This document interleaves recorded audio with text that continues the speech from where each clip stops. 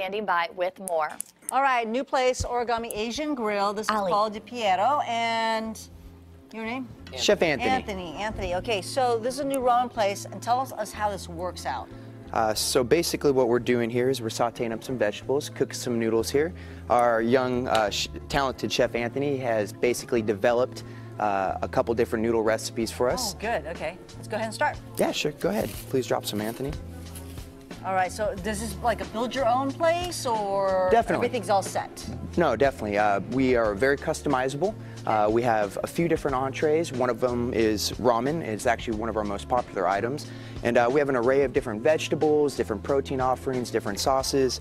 And more or less what we're doing is you kind of pick your own protein, pick your veggies, and we build it on a platform for you. I love that. Okay, so let's build right now. Sure. We've got a couple minutes here. Absolutely. What are you starting with? Are you starting with the noodles, or are you going to start with broth? Well, we've already poured the broth in. It's nice and hot. We have a couple different kinds of broth. We have the pork here, and then we have a couple of miso broth and another pork over here as well. Okay. What we're going to do is basically drop the noodles into a bowl, lightly dress them with some garlic oil.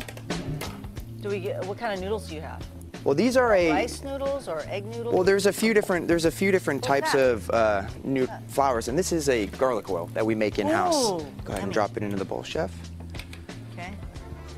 So basically what we do is Anthony here makes these noodles, and like I said, there's 3 different types of flour: rice flour, chickpea flour, all-purpose flour. It's actually and you're making all that at the restaurant? Yes, all in-house. I love it. Yeah, everything in-house. Even better. Okay.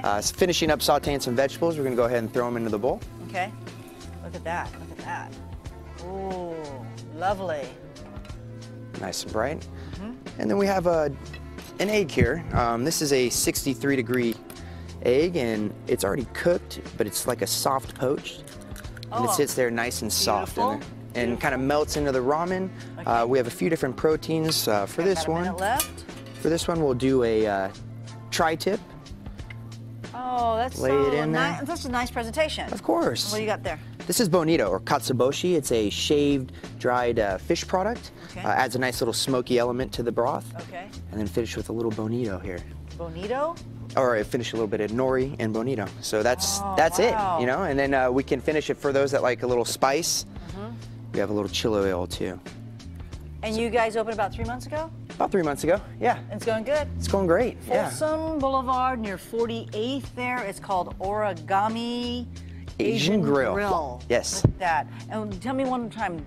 So this is part of our ramen series, a real quick segue into it. We have different noodles. This is a squid ink noodle. Yep, the black. Absolutely. This is a carrot and turmeric noodle. Oh, that tastes good. Absolutely. And then we have a few different kinds as well. We have spinach, we have allium. We're going to start playing around next week here with different broths, different noodles, and kind of love it. Really delve into some cool ramen ideas. Excellent. So if you're interested, stop by and see them. Open every day? What? Every day except for Sunday.